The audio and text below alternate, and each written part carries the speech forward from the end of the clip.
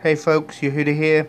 The reason I've not been vlogging much and I've not uploaded my 1 year on podcast is because one of my family members is ill. I've got a lot of personal stuff on, and recently one of my university friends died.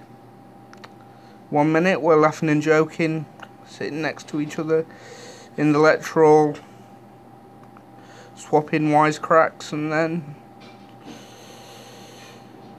he's not there.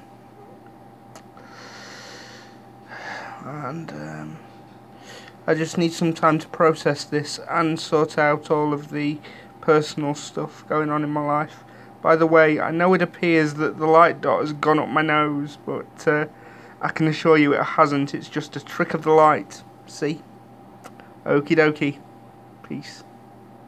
P.S. Maybe that light dot is him looking down right now trying to pull a practical joke. Who knows? Rest in peace, mate.